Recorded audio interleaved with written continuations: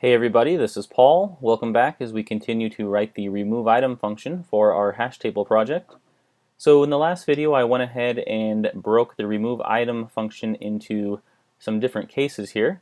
And so depending on what case we run into, we're going to remove the item in a different way. So let's go ahead and write some code for each of these cases.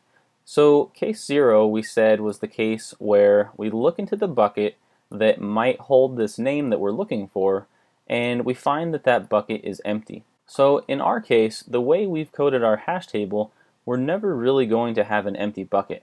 And if we go back up to our constructor, the way that we're denoting that our bucket is empty is if you go back up here to the constructor, you can see that each bucket contains one item pointer, and we make that item pointer point to a new item, and then we fill its name and drink variables with the value empty.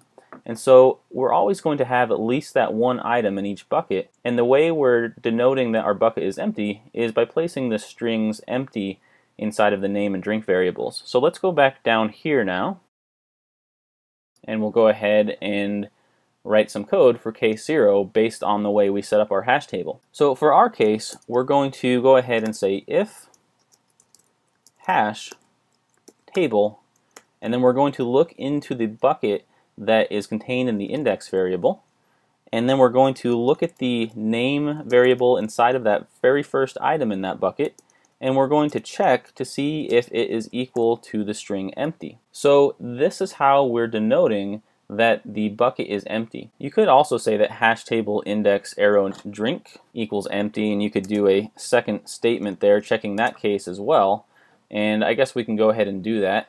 But for our purposes right now, it's probably not really necessary to do this just for this demonstration, but I'll go ahead and do it anyway.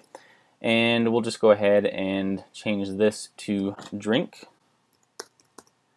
And we'll go ahead and check to see if that's equal to empty as well. So in order for this to work, when we delete other items from our bucket, we need to make sure that this case only occurs when there's only one item in the bucket. So we'll have to make sure we do that in the next few cases to make sure that this case 0 will be a valid method to detect when our bucket is empty. So if this is the case, we're just going to let the user know that the person they're looking for was not found in the hash table. So we'll do a cout message, and we'll print out the name of the person that was passed into the remove item function.